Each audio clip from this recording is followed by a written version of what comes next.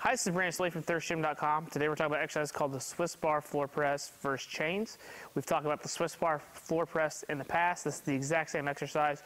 We're just going to add chains on it and briefly talk about why you might implement chains with the Swiss bar and the floor press and the combination that we have. So we've got our Swiss bar in our rack here.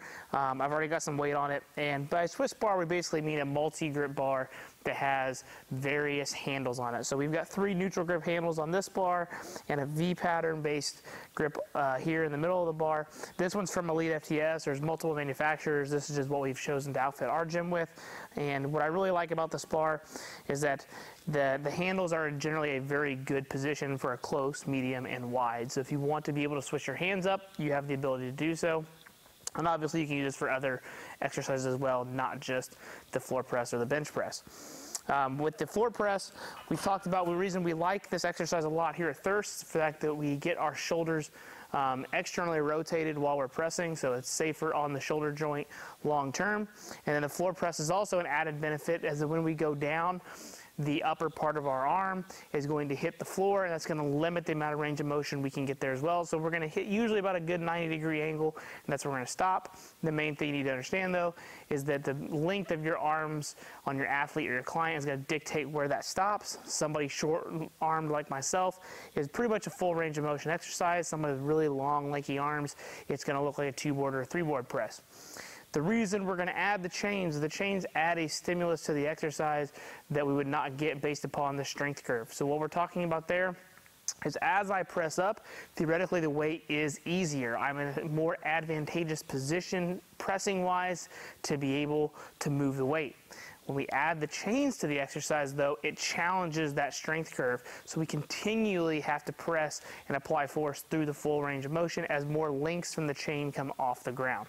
So this is a fantastic exercise to put in your training programs for your athletes that are in season, or if they happen to have shoulder problems, but you still need to be able to train a pressing pattern, but also be able to get some strength and some upper body size on them and keep that shoulder healthy. I think this is probably an amazing exercise on top of just the floor press by itself with the Swiss bar. Adding the chains in can really let you overload that athlete and keep that shoulder joint really safe. I really like this for our pitchers and our quarterbacks. For when as much time as they spend overhead and throwing, we know how valuable and how much work they put into that shoulder to be able to make them the athlete that they are. So if we want to get some horizontal pressing in, this is probably a really good exercise for those particular athletes or any kind of strength athlete. So we've got the bar in the rack here, and how we set the chains up, is you need 5/8 chain, okay? So you need some good quality, big, thick chains, and pretty much you need to figure out where the middle of them are, give or take. So we've got a carabiner on our middle link, so we go to hang them, anything, they're usually pretty even.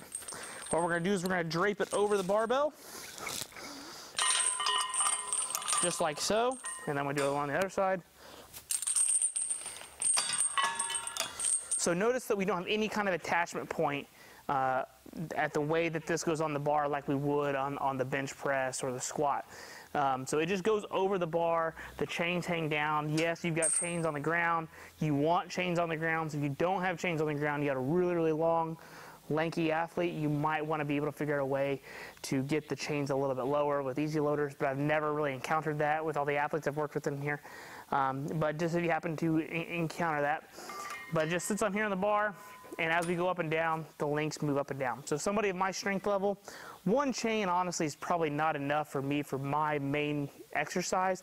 I probably need 2 chains. For most younger middle school, high school athletes, the 1 chain is probably gonna be all you need, because each set of chains of 5/8 that we have is 20 pounds. So I have 40 pounds of chain. We're gonna assume half is on the ground. So I basically have 20 pounds of chain.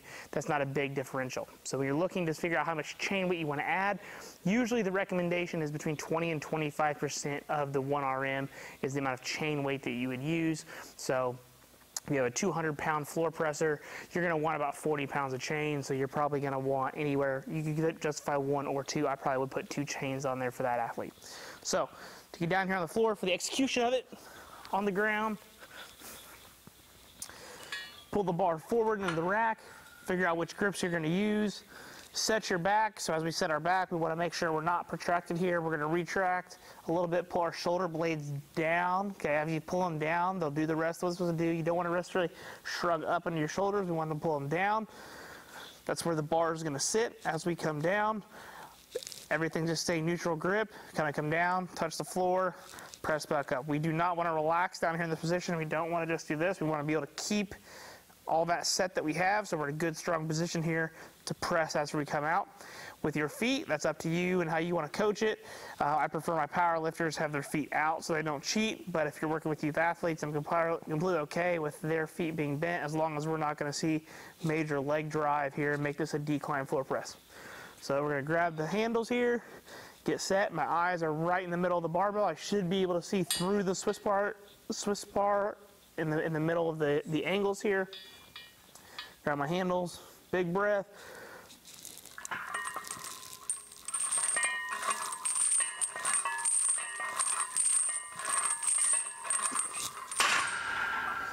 So as you can tell, stay good, control there on the floor, come back up, and good and explosive.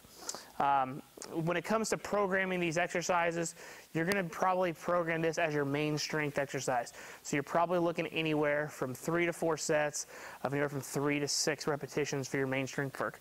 You obviously could put it in for some hypertrophy and hit some 8s, but I think with this big exercise, get your strength work, get it out.